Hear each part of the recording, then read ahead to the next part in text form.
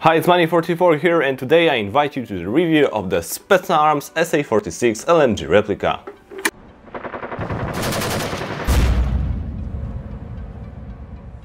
Specna Arms, with this series of polymer LMG core replicas, makes the word light take on a slightly more literal meaning, at the same time causing a bit of controversy, because for many people LMG in Airsoft starts above 7 kg. But in today's material we'll take a closer look at the SA-46 model, we'll see how it looks up close, how it disassembles, what's in the gearbox and what performance it has. But as standard, let's start with a small unboxing. The replica comes to us in a very large printed cardboard box with a handle. Inside we'll find manual, general recommendations for using the replica, cleaning rod, front grip for the wrist rail, 2,500 BB box magazine, and of course the SA-46 replica. Let's take a closer look at it.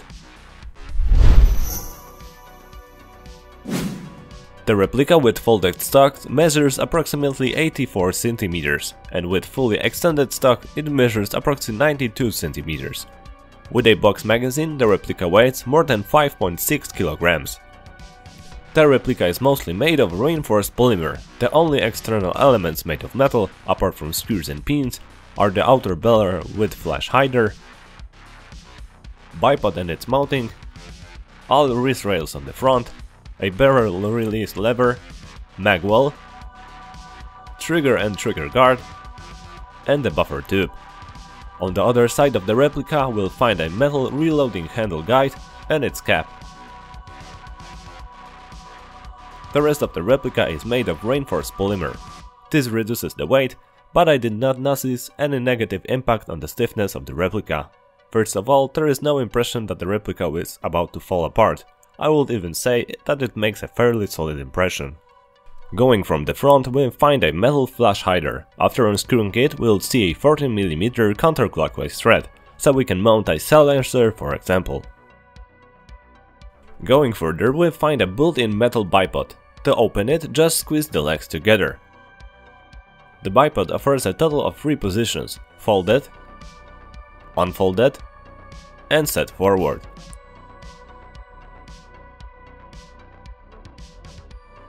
The height of the bipod can be adjusted by pressing the lock. We have 3 heights to choose from.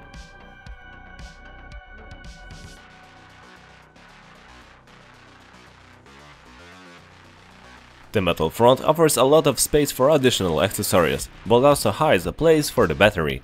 Pull out the bottom cover downwards and you will see the wiring with fuse ending with a small Tamiya plug. Unfortunately, there is quite little space for such large replica, and I managed to stuff only a 11.1V Turnigy Nanotech 1200 mAh LiPo with TDS adapter. So I decided to add an extension and put it on top so I have easy access to the battery. I can even fit an 1800 mAh battery or bigger here. The replica has a quick access system to the barrel. Just press the barrel release lever and it will pop forward. Now we can pull out the outer and inner barrel together with a hop-up chamber, a very useful function when a jam occurs mid-game. In order to put the barrels back into the replica, I recommend that you first install the inner barrel. You need to hit the tab on the chamber in the notch in the replica. When mounting the outer barrel, I recommend that you press the barrel release lever in the final phase and then push the barrel. The fastening element on the barrel is made of polymer and it's not worth damaging it by forcefully pushing the barrel in. Both the front and rear side are made of polymer and are non-adjustable. The set includes a plastic box magazine for 2,500 BBs with electric drive. To get inside, just remove the side, it's held on 2 notches. The magazine is powered by 2 AA batteries. Despite its size, the place for BBs is in the upper part. We can fill it through the small door in the upper part of the magazine, but a more convenient way in my opinion is to pour the BBs directly into the chamber after removing the side. The magazine has 2 modes of operation: auto, in which it spins all the time while feeding BBs,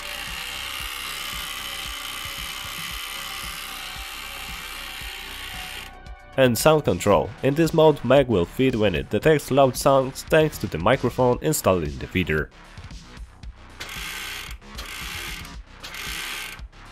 Additionally, we have a 3.5mm jack input for an external button. I'm not able to say how long the batteries will last, but the replica has already been with me on 2 games and fired a total of about 6000 BBs, and the batteries are still able to wind up the magazine. In order to attach the magazine to the replica, first connect the feeder to the mag well, and then attach the magazine to the lower catch. To remove the magazine, first detach the magazine from the lower catch, and then detach the feeder from the mag well. The replica also works with the standard Stanek magazines used in the AR-15 family of replicas. I tested S-Mag magazines, mid-cap Specna arms for 70 BBs, high-cap from G&G Predator, high-cap from SA-46, and high-cap from SA-B12. All magazines feed and feed BBs. In case of some like S-Mag, they had to be forced into place for them to work. To get to the hop-up adjustment, we have to lift the bolt cover. It's locked with 2 buttons on the rear part which you just need to press and you can lift the cover up. Here we have access to the hop-up chamber. To adjust it, turn the knob to the left to increase the power, and by turning the knob to the right will reduce it. In the replica we have only one firing mode, that is continuous fire, so the replica does not have a fire selector but only a safety. When the safety on the left side is engaged, the trigger is blocked, and when it protrudes, the trigger is unlocked. SA-46 has an adjustable telescopic stock with 5 adjustment points. On the butt plate there is additional metal support, thanks to which the part of the replica's weight is transferred directly to the shoulder and allows for more comfortable use of the replica. The stock, especially in the full extended position, has a large play. Apart from the quick change barrel system, the replica also features a quick spring change system. To get to it, all you need to do is unscrew the rear pin, take out the pin itself, and the whole stock will drop down, showing a back of the gearbox. You need to lift the bolt cover and then press the spring guide and pull the top lock away, and we can pull the spring guide with the spring. It's also easy to put the spring back into the replica. So let's see how to disassemble the replica and get to the gearbox. I will start by disassembling the outer barrel with the inner barrel as I showed earlier. I press the barrel release lever and pull everything forward.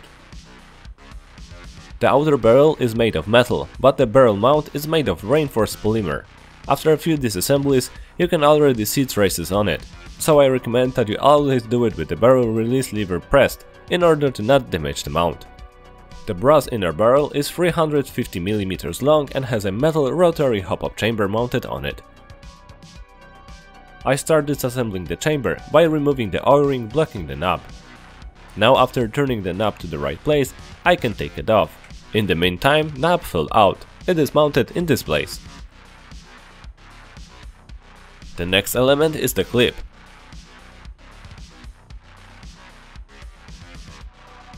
Now I can take out the barrel with the backing from the chamber. The blue backing you can see is not the original backing mounted in the replica. Unfortunately, I had a lot of problems with the original one. First of all, its color was sticking out too much and the BBs got stuck on it. And secondly, the backing after one game lost almost the entire patch. So I replaced it with a blue ENL backing, which works very well and I didn't have any jamming on it even when using core BBs. This is the only element that I recommend replacing immediately in the replica. It's time to get to the gearbox. I start by removing the lower grip and disconnecting the Tamiya plug and the fuse from the wiring.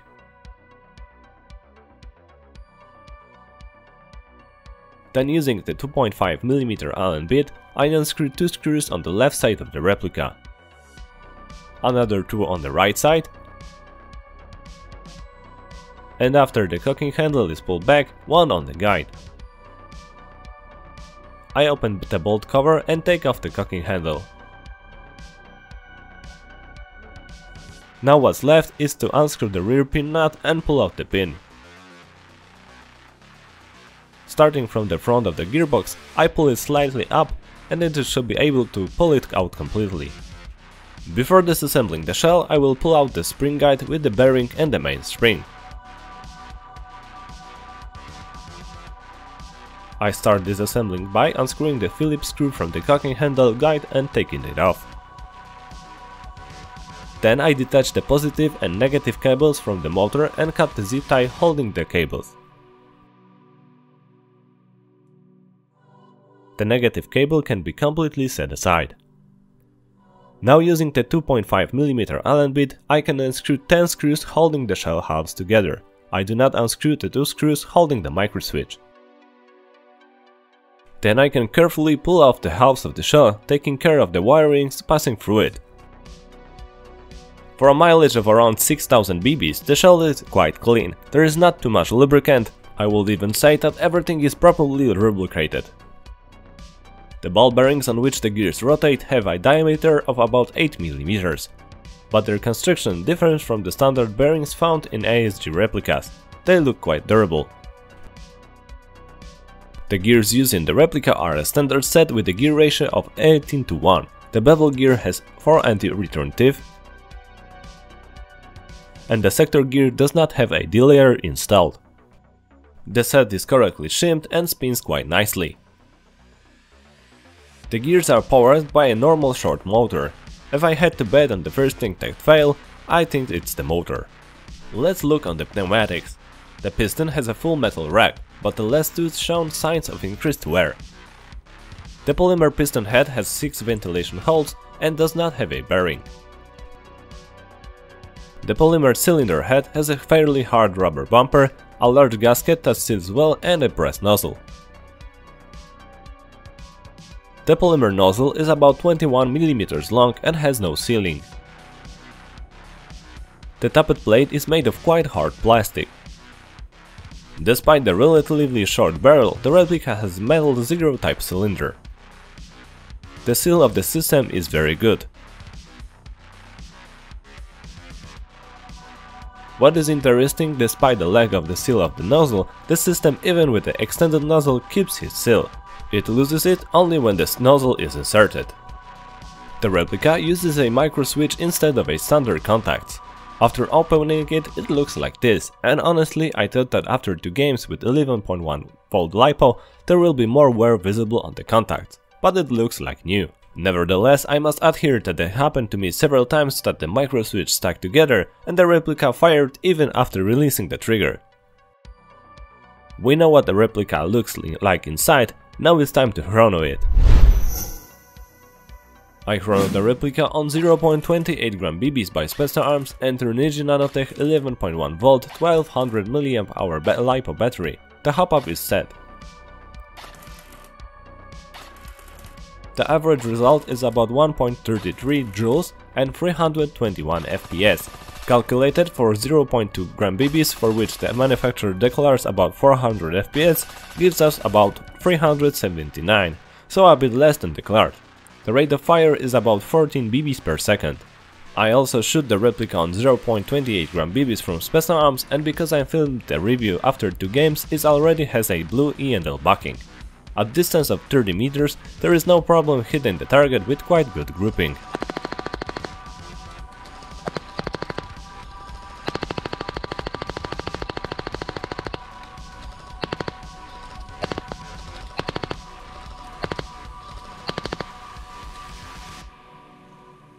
It is similar at 40 meters.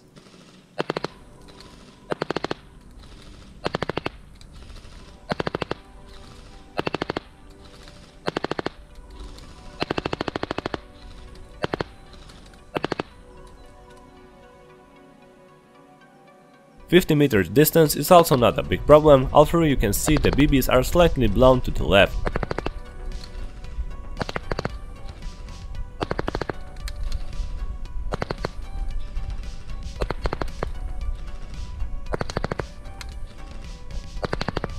At 60 meters the spread is visibly bigger, but still most of the shots hit the target.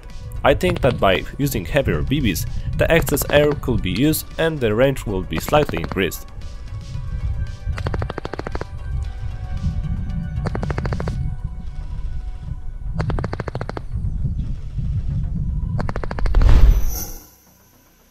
SA-46 is made largely of polymer, but there are also many metal parts.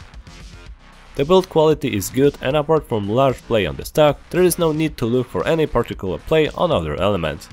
The replica has a quick access system to the barrel, as well as quick spring change system. Only there could be more space for the battery. Internally, the replica does not fail. We get a strong gearbox shell in which the installed pneumatics works well with fairly good seal. The gears are properly shimmed and everything's equally properly lubricated. The only thing that can worry is the visible wear on the last tooth on the piston and fairly weak motor. Internally, the biggest problem is the hop-up backing that caused problems and got damaged after one game. This is an element that I personally recommend to replace immediately. A blue backing from E&L will work very well here. When it comes to performance, we achieve a bit less on the chronograph that the manufacturer declares, but the performance itself, even on the standard backing when it worked, was good. And after replacing it with E&L, a range of up to 60 meters was achievable. Also, I feel that on heavier BBs it could be even better. So for whom is the SA-46 or any other LMG from the core series for? In my opinion, it can be a good addition to our arsenal when we occasionally want to run with something else other than assault rifle. Additionally, the lower weight can be helpful in case of long use of the replica on larger games or milsims, of course if the rules do not contain the minimum weight of the replica. Personally, I had a replica with me on 2 games and I fired about 6000 BBs and had a blast. The ability to shoot in long bursts and literally flood the opponent with the BBs has its advantages, but I will also not lie to you, it was a lot of fun, providing that our wallet survives the price of a pack of BBs per game or more. The replica, of course, is not perfect. Its biggest problem is the hop-up backing, which in my model was sticking out and causing problems. From what I learned, there is a plan to change it to another one in next batches, but if necessary, I recommend simply replacing it. I've tested the blue E&L backing and it works very well. For today, it will be all. Let me know what you think about SA-46 present today and if you have one, how it's working for you. And for now, thanks for watching and see you next time.